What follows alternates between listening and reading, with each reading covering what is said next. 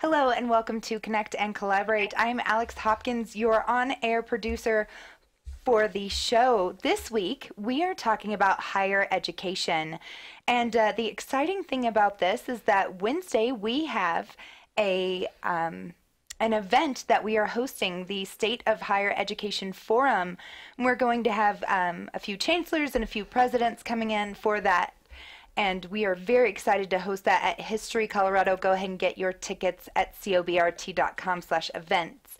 Today, I have with me Kristi Strother, who's the Journalism Department Chair at the Community College of Denver, or lovingly known as CCD, my alma mater as well. And I also have on phone with me the president of CCD, Everette Freeman. Hello, Everette. How are you? I'm well. Thanks for the call. Yeah, absolutely. Thank you. And so I just want to jump right in here to the conversation, I guess. Everette, we all know that there's different paths to careers, right? And one of those paths is the community college system, and I don't think they get as much of a shout out for higher education as they should. So go ahead and give us just an overview of what you think the community college role is in higher education.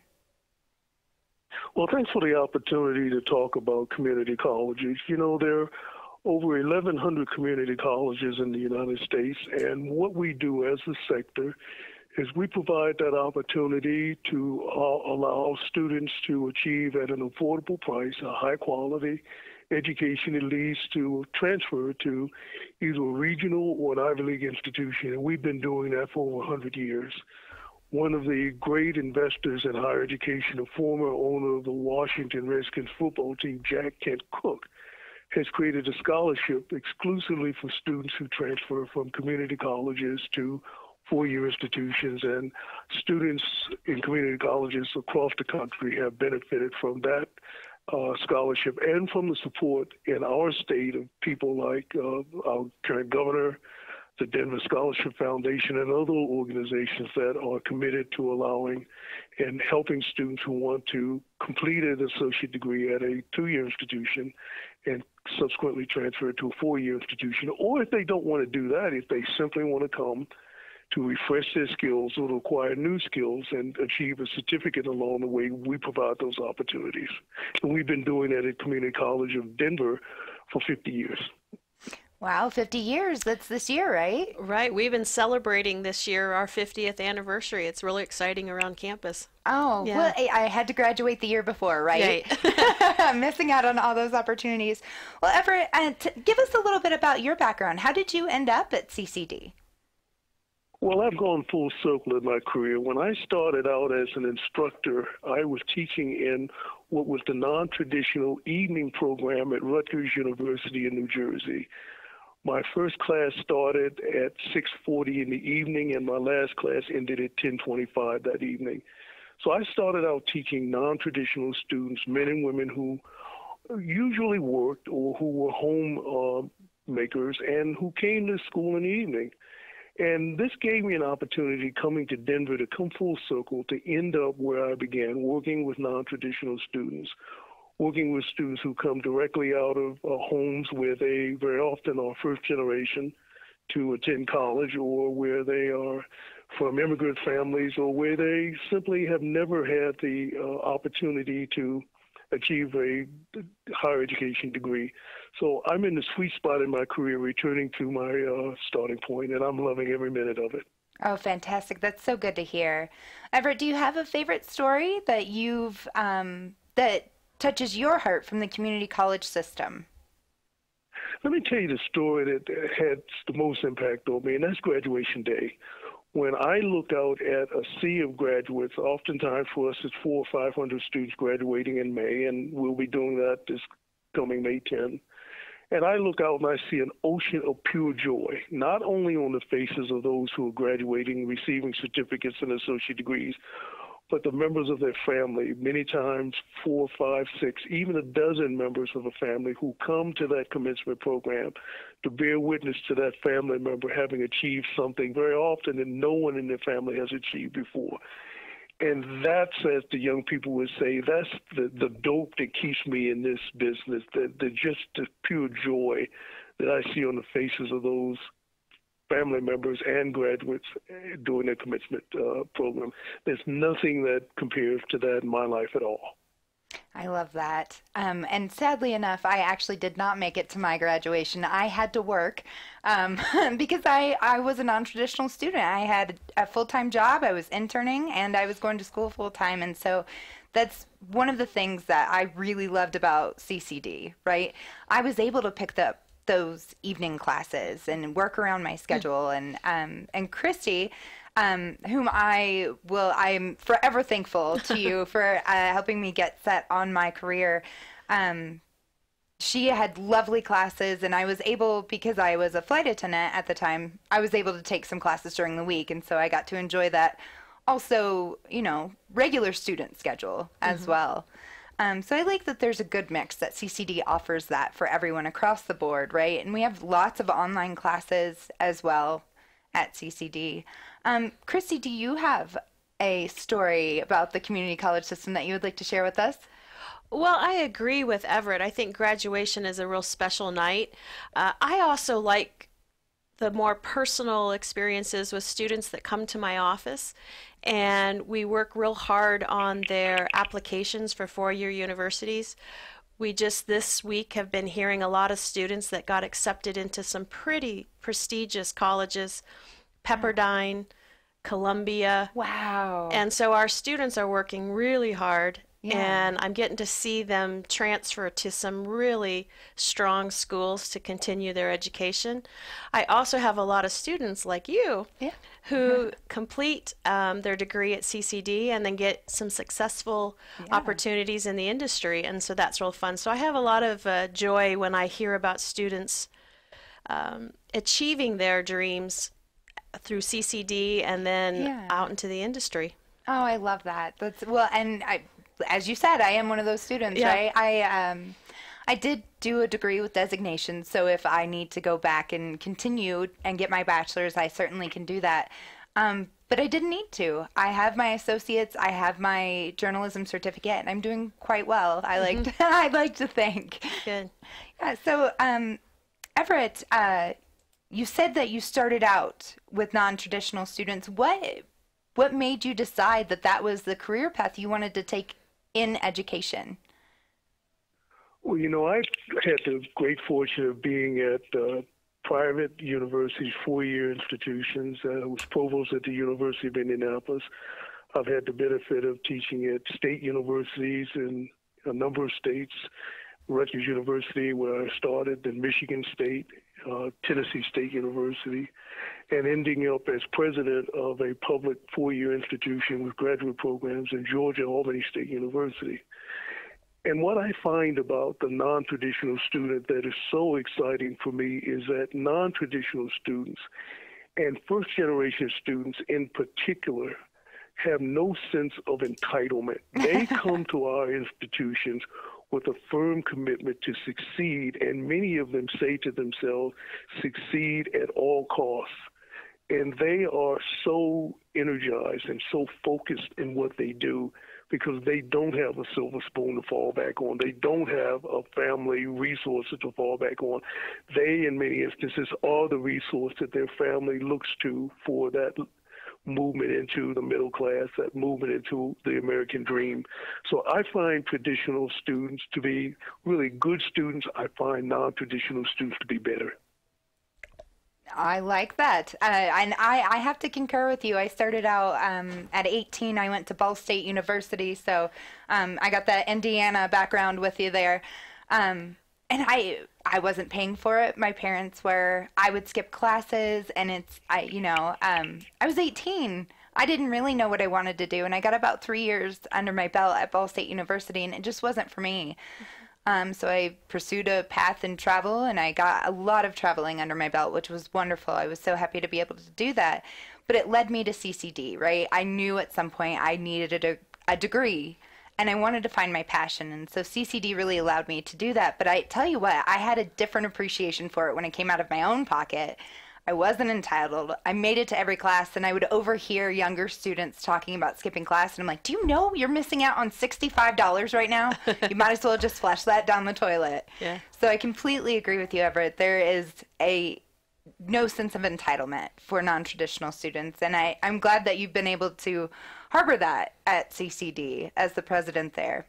So tell me what's going on. So we're celebrating 50 years at CCD. What else is big on campus right now?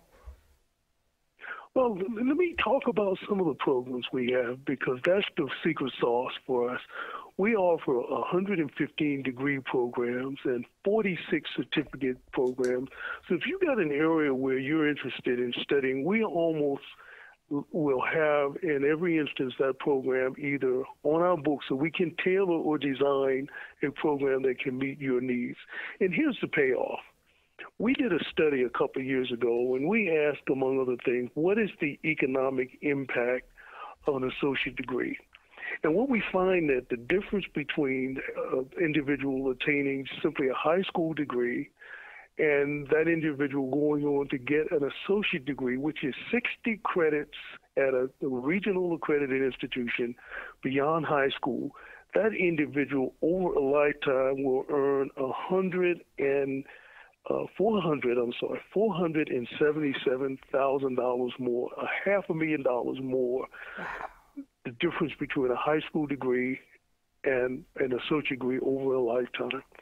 That amounts to literally $11,000 every year in increased earnings by getting that associate degree. That's life-changing, and that's the reason why we encourage students to consider, if their resources don't allow them to go to a four-year institution, or even if their resources do allow them to go to a four-year institution, to consider starting at an associate degree level, getting that associate degree, because things can happen between that associate degree and those last 2 years that can oftentimes delay or prevent an individual from getting a four-year degree. But with that associate degree, we know that the individual has an opportunity to go out and to provide for his or her family and make a difference. Let me just give you one other statistic that I like to remind people about. We oftentimes talk about what is the rate of return on an investment. If you invested in a savings account in the United States today, the average rate of return on that savings account is less than 1%. It's 0.6%, less than a percent. If you invested in the stock market, the average rate of return on your stock portfolio is 7.2%. If you invest in an associate degree, the average rate of return on an associate degree is 15.4%. That means that an associate degree is a better investment than the stock market, a better investment than a savings account, a better investment than anything else out there we know about. And when students hear that that rate of return is achievable, just by simply going for that associate degree, it makes a lot of sense in terms of dollars and cents for them. And so I like to remind people the absolute rate of return that you get once you get that associate degree beats the stock market, beats a money market account, beats a savings account any day. Those are some amazing statistics. I love that. 0.6%, less than a full percent for savings, and 15.4% for an associate's. It's a huge leap. Average rate of return. Exactly. Nothing beats an education, in my opinion. No. Yeah, you're set for life if you're educated. I did want to ask you, speaking of education and the community college system, there's a little bit of a stigma that resides around a community college, right? You know, it's considered not as good as a four-year degree, or it's considered, a little bit less than, right? Mm-hmm. Would you like to say anything along the lines of disproving that stigma? First of all, I don't buy the stigma. Second, we've got a huge array of individuals who have come out of community colleges and who have said, were it not for the community college, I would not be who I am. I remember 2 years ago, the great actor Tom Hanks, when there was a discussion about free community college education across the country. We recall President Obama proposed that. Tom Hanks wrote a beautiful piece in the national media talking about the teachers that he had starting out in his career as a community college student and the impact that they had and how they helped shape his thinking about what he wanted to do with his life. Story after story after story, I know of exists where those individuals attribute their successes to community colleges. My oldest grandson, I think one of the brightest kids I know, of course I am biased, he decided rather than go on to a four-year institution starting out, he wanted to do his first 2 years at community college. Thrived at the community college and is now at the University of Maryland having a wonderful time. And he says to me that his faculty member asked him, well, how do you know this? Since the other students in their third year class don't. He said, I learned it my first year at community college. Student after student can tell that same story. Kristi Strother's students can tell that story with regard to what they know and what they learn and what skills they've amassed as journalism students while attending community college of Denver. Well, I just think there's a lot of positives out in the industry right now, and there's a lot of initiatives at the state level that is giving more support to community colleges, and I think that shows how important community colleges are when we're looking at compared to four-year universities. Absolutely. Did you have anything that you would like to share stigma-wise, right, to combat that stigma about community college being not as good as? Well, and I think it goes back to our diverse population. I think we are the place for a diverse student to come and to feel what it's like to be in education, and I think that the stigma is inaccurate because I think there's a lot of success at CCD and community colleges in the system where I do believe we are getting more recognition. We're winning a lot of awards. I know, for example, when we have our student publication go up against four-year universities, we have been winning. We have been beating a lot of the universities that have bigger programs, more money, more students, and we are right there winning first and second place over those big universities. And so the stigma is inaccurate, and I think it's changing, though. I think a lot of people, including the state of Colorado, is seeing the benefits of community college education. I would agree with you there. That's and you do bring up a very great point, right? The state of Colorado, we're looking at workforce development, right? So one of the things that we're missing out on trades a lot of places, right? And you don't really even need a degree for that. Sometimes it's just a certificate. Sometimes it's just a year of classes, right, to get the right training for these tradesman jobs. And one of the other stigmas that's out there is like manufacturing work tends to have a negative connotation with it, right? It's dirty, it's gross, you're on a line, but that's not at all what it's like anymore. And so I think pushing students to pursue a different path besides the traditional 4 year degree, I believe that Colorado is on the cutting edge of that, and I think it's fantastic. Any more thoughts on that? Let me add something there. I don't think that the discussion about either or is a helpful discussion. It's really about all rather than either or. Individuals at varying points in their career have various ways in which they want to approach the work world, various ways they want to approach education. And so the idea that an individual has to, in a very linear fashion, go straight through wherever that journey takes them, it's really fictional. What we really have is individuals who start out, we know from the research that individuals who attend four-year institutions on average change their major 5 or more times. Wow. We also know that on average, individuals who start out in a four-year degree oftentimes don't finish until 6 years.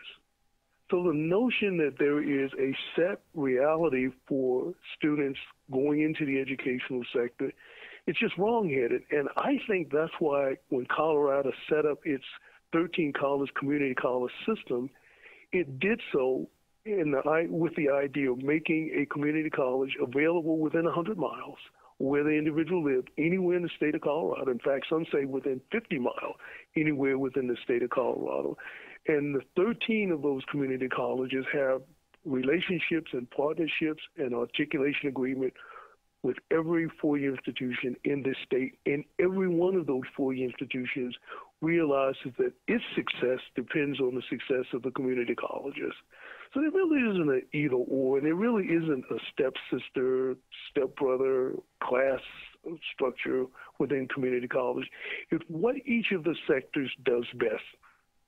Community colleges are not best at bench research, and research institutions are not best at teaching women how to weld. And we all recognize those things, and we do what we do best in our lanes, and those lanes are permeable, and people go in and out of those lanes. I think it's the Colorado system designed and intended it to work, and I think it works really well. I agree. You took the words right out of my mouth. I definitely agree with you there. We've got about 4 minutes here to wrap up. Kristi, what's going on at Community College of Denver right now? What are some events that we're looking at? Well, we have a lot of events from all of our departments, from, the creative writing department. We also have a big regional conference coming up in April, April 20th and 21st. It's the Society of Professional Journalists. We will have 4 states on our campus with media professionals and students from a variety of colleges. We also have, of course, in other departments, we have our art department is doing art shows. We have a music program that does recitals. So we have a very lively, very engaged activities here at CCD. I think that we can always look forward to doing more. And I think that CCD has really developed a system to help us take what we learn in the classroom, what our students learn in the classroom, and apply it in a bigger, broader spectrum, and I think that's exciting. That is exciting. It was one of the things that I really enjoyed when I attended CCD as well, is getting to go to those events and seeing lots of speakers, right? You guys get some really top name speakers that come down to CCD. It's very exciting. Did you have one recently? A guest speaker? Yes. Well, we've been taking our students outside of the classroom. We've been doing a lot in the industry with some of the other mediums, the newspapers, magazines, radio. Yeah. So we've been really focusing in the journalism department of showing students what is out there in the workforce. Oh, nice. Yeah. I like that a lot. Everett, have you heard of any other departments bringing in some special guest speakers? I believe the paralegal department had a big event a week ago. I want to add one thing, just because I know we're getting close to time, but it relates to the question that you've asked, and that is we talked about the return on investment, but we didn't say anything about costs. And what we're discovering is that many savvy families are asking their young people, particularly those who are traditional age students, you want to do the first 2 years. Do you want to spend $18,000 for those first 2 years, or roughly $6,000 a semester? Or do you want to spend $2,116 a semester is what we charge at a community college for that first semester at our community college? And many parents are saying, look, I'd rather pay half price for the first 2 years, set you up with getting all A's in the first 2 years, then you go to your 4-year institution and you hit every scholarship out of the park. Some students who go to a 4-year institution would do better, not only in terms of academics, but certainly in terms of dollars and cents if they started out at a 2-year institution, simply because we literally charge half of what the 4-year institutions charge, not because we're cheap, not because our quality is diminished in any way, shape, or form, but because we don't have the additional cost of research and the additional cost that goes with research. We can be far more affordable to families and students who want to get those first 2 years done at a cost-effective price. And we are urging parents of all economic circumstances to take a look at us in terms of the quality and the cost. And we believe we can beat the competition on both quality and cost combined. Well said, Everett. Thank you so much for joining me today on Connect and Collaborate. Stay tuned with us. We'll be back in about 5 minutes. Hello, and welcome back to Connect and Collaborate. I am Alex Hopkins, your on-air producer. Today and all week long, we are talking higher education here on Connect and Collaborate, and I have with me Kristi Strother, who is the Journalism Department Chair for the Community College of Denver, or as I like to call it, CCD. It's much easier that way.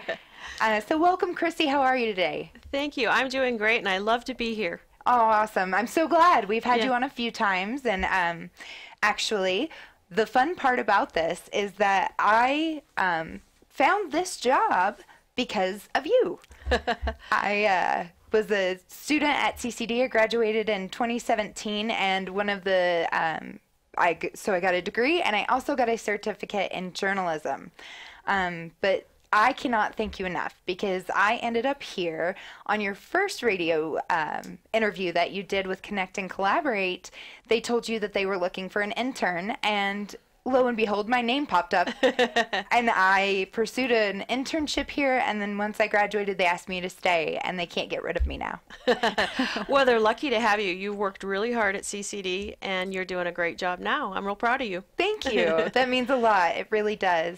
But Kristi, the reason I have you here is to talk about journalism in CCD, right? So there's a little bit of nuance here on how to get that certificate and what that means for somebody with an associate's degree looking to pursue a career in the field of journalism. If you wouldn't mind going over that for me. Yeah, sure.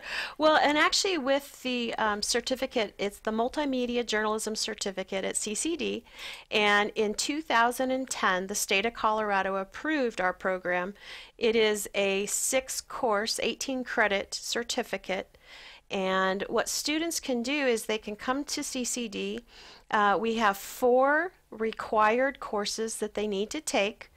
Anything from broad mass media to magazine writing to a class in new media to really understand how media is changing. We also have a reporting class, and some of those classes you can take any order that you want to take them in. Students can maybe take one class and then wait a semester, take another. So there's no order or real deadline with the certificate. I wanted it that way so students had a lot of flexibility. Yeah. And then we also have some electives, and some of those electives can be within journalism or advertising. We also have some graphic design for students that really want a niche market with journalism. And we also allow internships, so as which you took advantage of. And a lot of students like doing that with an internship. They could do it on campus, or I have students out in the industry doing their internships at a variety of mediums. So It's a real flexible type certificate. And one of those electives I want to talk about, so internships you mentioned on campus, one of those internships can be working for the STAR, right? The Journalism of Excellence, or Correct. the Journal of Excellence. I would like to say the correct title for the STAR, Journal of Excellence. And that's correct. Yes, we're in our 9th edition. It'll be published at the end of this month. Students work real hard on it. They do everything from writing to the photos, to editing, to putting it together, and then the actual promotion of it as well. So they're learning hands-on skills, trying to work as a team, trying to meet deadlines, and then they have something that's their own voice. And we've actually been winning some awards too, so it's real exciting for the students after they work all semester to put that together. That's wonderful. And I had the opportunity to be published twice in that magazine, which was fantastic for my resume, right? Yes. I'm still in school, and I have these 2 articles that were published in an award-winning magazine. And the reason I was able to do that was because of CCD and the amazing journalism department, right? That was something that I couldn't have asked for a better leg up in the industry. Well, and that's the thing, is that we have just tremendous departments and classes that are vital to a student's success. But where I've always focused on is I think students need the real world experience. And that's why I work real hard to give them, like the Society of Professional Journalists. We have a chapter there where they can network, the STAR, where they can actually learn real world experience and those strategies and techniques to be successful. So I'm hoping that students, learn a lot in the classroom, but they can apply it in other areas. Absolutely. I love that. That's honestly, when I was trying to decide, when I went back to school to CCD, I couldn't figure out what I wanted to do with my life. So I threw spaghetti at a wall, and I took a business class, and I took a Spanish class, and I took a journalism class, and I said, one of these is going to be up my alley. I'm going to enjoy one of these classes. And I absolutely fell in love with journalism immediately, right? And I didn't fear that red pen that you have. I'm famous for my red pen. Yes, I should have feared it more, probably. But it was a tool to help me get on the right path and, learn from my mistakes, so to speak. That being said, Kristi, you've been with CCD 11 years? I started in 2006. Yes. 2006. Fantastic. So tell me what brought you to CCD to begin with. Sure. I actually was teaching in a couple other community colleges in the system here in Colorado, and CCD had a position in the English department, and my background is English and editing and writing. And so when I got hired in the department, I noticed that they only had one journalism class offered. Wow. And so I taught that one journalism class, and I think I had about 8 students. And so the light bulb went off that I needed to do something. And so I had a lot of support from my dean and other faculty members to go for it and to build a certificate, a state certificate, and do other types of outreach in the community. I just had tremendous support, so I went ahead and did it. And now we have a certificate, we have graduates, it's a whole program. Yeah. I have amazing faculty teaching for me. So it's good. I love that. Absolutely. Now, one of the things that I would like to tell our listeners here is that Kristi has some terrible computers that she needs to get new ones in there. So if you would like to donate any of your money to the journalism department at CCD, we need to get some new computers in there. How are those? We still have them, yes. No. But we're working on it. We've always got it. There's different struggles to get things, but we're working on getting some newer computers and technology so that we can keep up with everything. That's funny you mentioned that. It was the one thing that always drove me crazy. The computers were just a little bit slow in there, so if you got the good one, you stuck with that the entire semester. So do you have a favorite story of why journalism matters? Well, I don't know if it's a story, but I think it's a broader topic that I think it's imperative that students coming in start focusing on how to be better readers of media, viewers of media. So there's a real consumer base of it. I think every person should be aware of how their media affects them. But I also hope, too, that a lot of my students that go on to working in the industry know how to do accurate, timely, vetted stories, and whether in broadcasting or writing. So I kind of do it twofold. I really want students to understand that media impacts our lives, our culture, and also, too, they can also impact our culture by how they write and how they express themselves, whether it's Facebook or podcasting or whatever they might be doing, that we have a real power. Media is powerful, and I hope that students, when they leave the program, they may still fear my red pen, but they have a better awareness of how media impacts them and how they, vice versa, can impact the media. Yes, absolutely. One of the movies that I watched in one of your classes, it had Sally Field in it, and she was a reporter. I can't think of the title. Absence of Malice. Absence of Malice. And that one hit me pretty hard, even though it's from the 80s, right? It's a little bit of an older movie.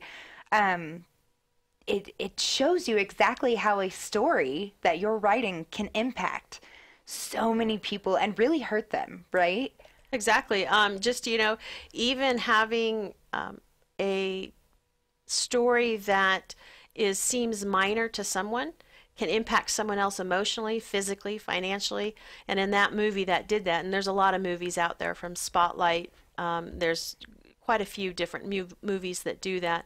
But I hope your listeners, I hope my students remember that when they are sharing their stories on social media, that they realize there's an audience out there that can be impacted both positive and negative. Absolutely. That was one of the things that I wanted to ask you. So do you have an overall theme this semester? I know one of the focuses we took was weeding out fake news stories, right? So is there any ongoing theme that you've got this semester with your students that you're really honing in on for them? Well, this semester we're still doing a lot with the ethics. Okay. We're trying to focus on the ethics of journalism. What will you be comfortable printing if you know it hurts somebody? And how do you vet sources? What do you do as a good ethical journalist to make sure your story is accurate and timely and kind of conscious of the impact it does? And SPJ has 4 main principles, and one of them is minimize harm. And we talk a lot about that. And I think a lot of people, your listeners, may relate when they have a Facebook or some sort of social media where it's negative. What is the harm being done with these stories? And it's something that we've been focusing on this year a lot. Yeah, absolutely. Well, and I can imagine, right, the social media sites are blowing up. Facebook just got in a lot of trouble for selling everyone's information. Yep. So, and I think Facebook was probably well ingrained, I believe, in boasting these fake sources, these fake news stories, as well as allowing people a place still hidden where we can say whatever we like, right? We're hidden by a computer screen. I would never say something to somebody's face that's malicious, but I'm not stopped on Facebook from typing it. Right. And that's the big issue, is we don't know who the sources are. And often we don't know if it's a professional journalist saying something that has been researched, or if it's just someone that's angry at someone or an event and they just want to kind of get a dig in. So it's really hard to know where the news is coming from. We teach our students about certain sites. We do a lot of learning about how to review a site before you believe it. Yeah. I have a lot of students that will read one headline and believe it. And so, of course, we try to fix that and make sure they're reading the whole story, and then even go out and look at other stories. Right. To make sure that you understand what the main story is before you start telling other people. Yes. We've had you say this every single time that you've come on, but selective exposure. That's one of my favorite topics that we went over. And for our listeners that don't know what that is, selective exposure is when you choose the websites that you go on. You choose your news channel. You choose certain mediums, right? You read the same newspapers, you go to the same websites, and you're not allowing yourself to get a full perspective on any issue if you don't look outside of those, right? And so that's what selective exposure is. And so I just would like your opinion, or sort of your lecture on it, why that's so harmful. There's 2 theories and 2 things that we talk about a lot. And then one of the main ones is selective exposure, where we seek out media that backs our morals, our beliefs, and our lifestyles. We seek it out. It could be something as simple as, what TV show you watch or what magazine you read. But it also really narrows the focus on what else we're learning. And I think a lot of people may have a certain station they want to listen to, and they don't openly, honestly listen to any other views that are being shared. And I think that's a real problem. I also think that we have an issue with some people feel afraid to share their view because it might be in the minority, and they don't want to share their view because of the backlash. Because of how heated it can get quickly if you are opposed to the majority. Yeah. And so those are my 2 themes in the classes that I teach, that we really talk about it as far as really opening your horizons, listening and reading other mediums that may not be comfortable. Right. And then making sure people don't bully, and make sure that we can hear other people's views, especially if they're in the minority. Yeah, absolutely. Stop, take a minute, breathe, listen to what the other person has to say. One of my pet peeves is when I can see somebody, when I'm talking to them and we're having a discussion about something and we have opposite views, when I can see them mentally picking out things that I'm saying to counter argue. You're not actually sitting and listening to me. You're just picking out words that I've said, and you have your arguments ready. And one of the things that I would like to expand it, but well, make sure that everyone knows is to stop and listen. Exactly. Yeah. So we've talked about selective exposure, and what is the one other theme that you really like to go over in journalism? Well, yeah, there's many, but it's the spiral of silence. Yes. And I just mentioned it just briefly, but it is where, especially in the political realm, is where you might have a different view politically on a subject or a candidate, but you will not express your view because you are in the minority. And so it has this real spiral down where you end up not saying anything. Even though you feel firm and confident in your view, you won't say anything in a room or on a social media because you are in the minority with that view. And people won't say it. And I think that's harmful to our society and our culture. And communication should be open, whether you're extreme one way or the other. And I don't think we're getting that complete conversation right now. Yeah, absolutely. Any solutions you think we can get there? I think, like you said, just listening and really having an open mind. Yeah. I think also, too, to try to put things in context. A lot of times people will hear one statement or they'll read one headline and they instantly have this overall view or opinion, and I don't think that's accurate. I think we should really read the whole story, go out and check other sources, and have a better picture of the full story before we make our opinion. And then, of course, once we have our opinion, then you can share it in full. Not with obscenities, not with anger, but just to share it in a professional way. Absolutely. Do you have a favorite story or a favorite part of the class throughout the semester? I know one of the classes you do a restaurant review, and that is something I know you just had spring break last week, and so your students are doing it this week, are they not? They did it last week. Okay. Yep, they did it last week, and so they're writing right now, trying to make sure they're going back for their second and third review to make sure they're accurate. Yeah. And then so next week I'll start getting to read Absolutely their reviews, because that's important. I know a lot of times people want to focus on media in the meatier subjects, political or local news, but restaurants are a vital and important part of our social community, and so we go out and make sure that my students are doing accurate and putting their opinion aside and truly just experiencing that restaurant. Absolutely. It's fun. I enjoy it. We did it last week, and we were walking all up and down 16th Street Mall and had a good time. I would ask what restaurants they are, but we don't tell them. Secrets. Okay, we don't tell secrets. We were anonymous. Nobody knew we were there. Yeah. And we went to 2 different restaurants. Okay. And so, yeah, once the writing is in, then we'll announce it. Yeah, absolutely. But it was a fun week. Oh, I bet. That was one of my favorites that I did. I was able to review the Domo. That is a Japanese restaurant just across the street from the CCD campus. And it was definitely interesting. I had never even thought to set foot in there, and then we voted to go there for the restaurant review. And I actually that story was published in the Star for last year's magazine.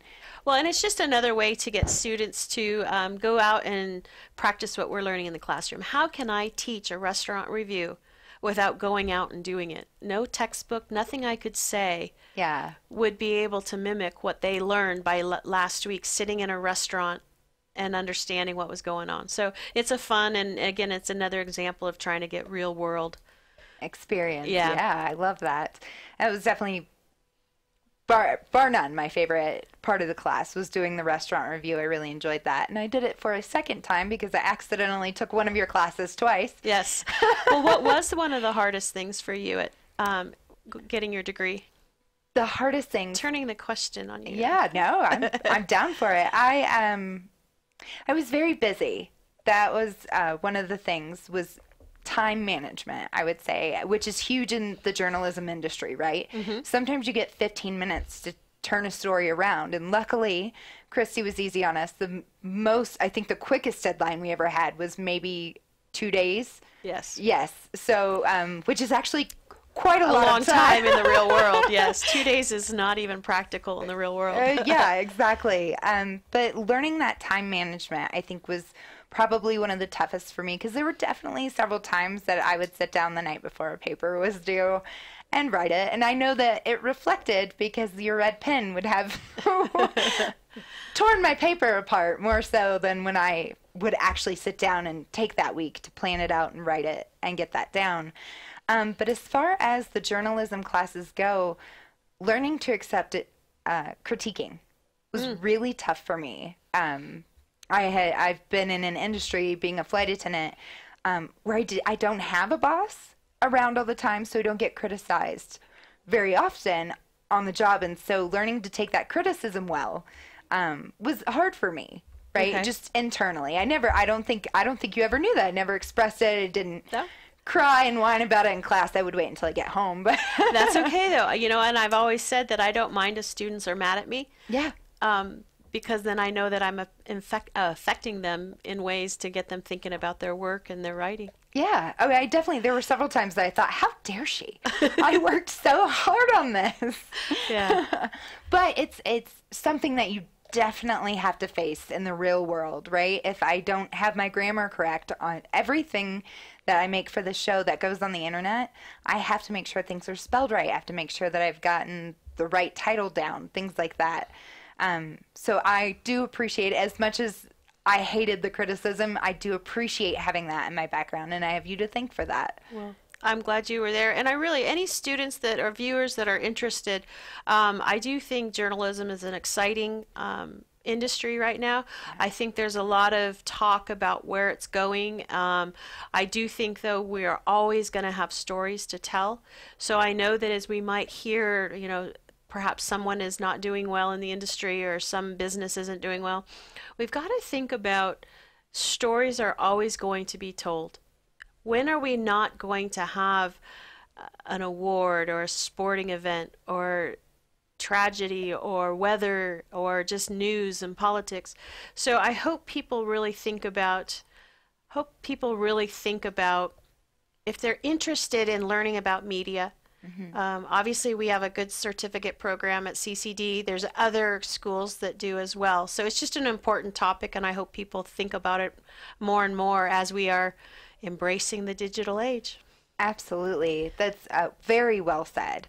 I do think, well, and, you know, with Trump coming into presidency, he beat up on the media a lot, right? It changed a lot of things. Yeah, which despite your opinion of Trump, that's something that I think the journalism world maybe wasn't quite prepared for, right? We've been getting he's the first president, I would say, to not invite the media around for some of his bigger accomplishments. Yeah, he was the first that didn't use the media to help him in his presidency. Yeah, he's definitely banned them, and I'm hoping someday that somebody will just set up a Microsoft Word document and tell him that that's Twitter, and that's where he needs to put his new tweets. So they're just safe in a Word document. Yeah. I think that might make a lot of things a little easier for this country. But Kristi, thank you so much for joining us today. It has been my pleasure. I always love coming down. Oh, thank you so much. And have a wonderful day. Be sure to like and subscribe on our YouTube page, as well as listen to this podcast and more at cobrt.com/radio-podcast. Thank you. Great.